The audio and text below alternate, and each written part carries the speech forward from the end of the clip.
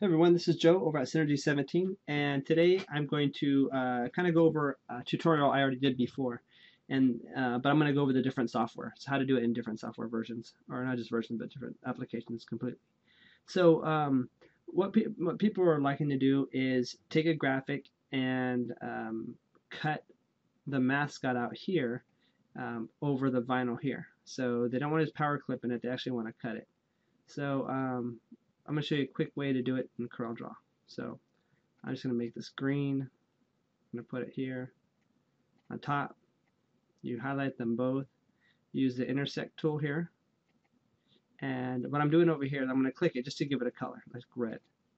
So now I simply take this guy and throw him away, and you have that look right there where you have the Panther mascot inside the Panther Pride. Now right now this is currently just sitting on top of it, so you would actually cut this out in vinyl and this in vinyl, and it sits on top of it. If you didn't want it to sit on top of it and you want it to actually be trapped in it, you would do the same thing that I just did, but you'd take one additional step and you would actually do a front minus back. So I'm going to undo this and put this guy back. Take this guy, take this one, say front minus back, and now you have the same look because this was behind it, but it's actually cut out of there. So now this is sitting inside of it. It's trapped inside of it. If you ever do this, usually you want to contour it a little bit and do an overlap. So if you notice that this is going to line up perfect, you want to overlap it or underlap it a little bit. So that's how you do it in Corel.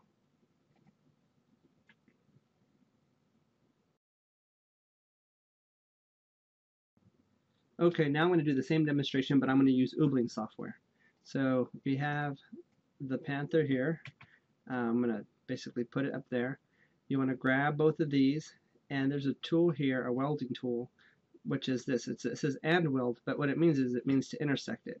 So if I click this button, it will actually intersect these two pieces here. But all you'll see is the intersection. It does not keep any other part. So if I click this to show you, it shows you what parts intersect. So I'm going to undo that. So what I want to do is I want to actually take the Panther. I'm going to Control C, and I'm going to take this guy here.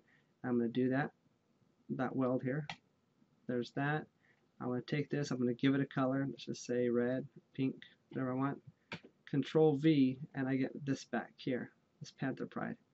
So now I want to bring this to the back, which is a Control B to the back, and then I want to put this and line it back up here. And so now it's the same thing. You have this Panther. Let's see, we can make it any color we want. But you have that on top of it. So two separate pieces. So if I take this and group it. So I have this piece sitting on top of that piece. Or another thing is if you want to cut it out, you would actually highlight these both, and you want to trap it, use this one's welding tool. When you do a basic weld, now, whoops, let me undo this. Now you have this piece sitting inside of here. So see, that one's cut out, and this sits inside of there. So one of them sits on top, the other one actually is trapped in it. So that's how you do it in OOBling.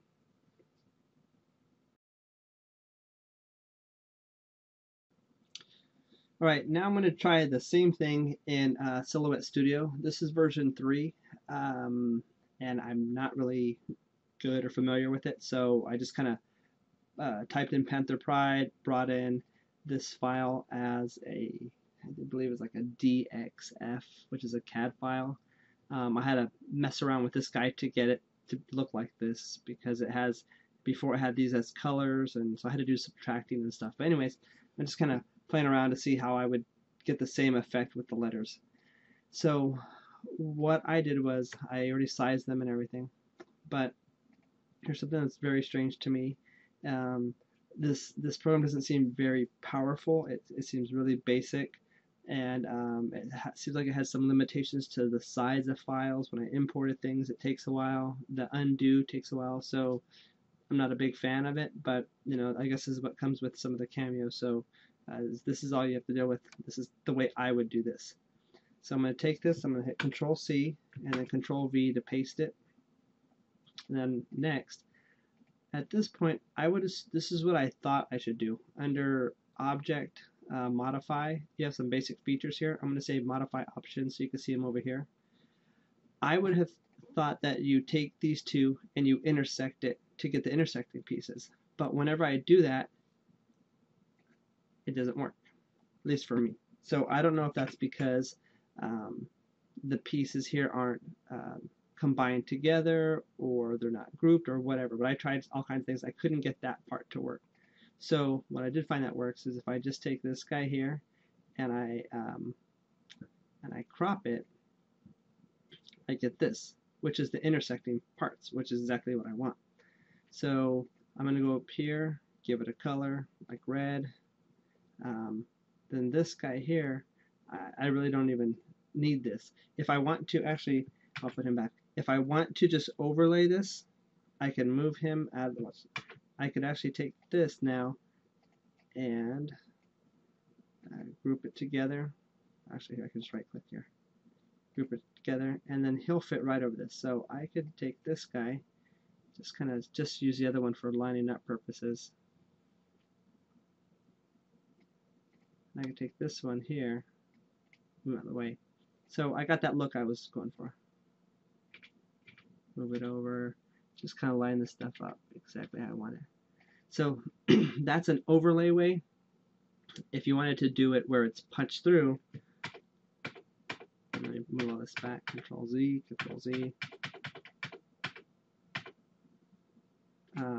Then at this point here, I would actually take this guy, go back to these options here, oops, modify, so you can see them here, and I would basically subtract this, and it knocks out this guy right here.